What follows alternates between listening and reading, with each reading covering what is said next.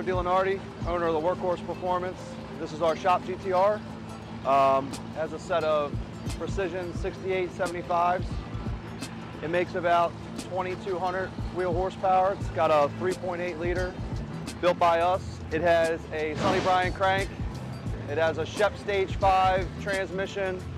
It has an ETS fridge intercooler with custom piping done in-house. Boost Logic catch can, Boost Logic coolant tank. It has an AMS carbon 12 injector intake manifold, drive shaft shop axles. It has Boost Logic's full drag pack, custom spec by BLAC, and Mickey Thompson radials all the way around. It's been 756 at 192 mile an hour.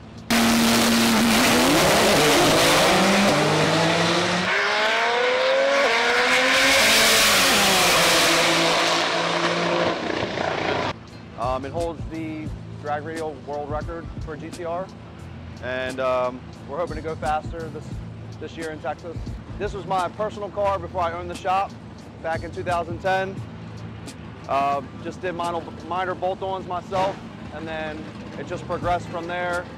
I had a bunch of friends that wanted me to work on their car, and then it just slowly progressed into what it is today.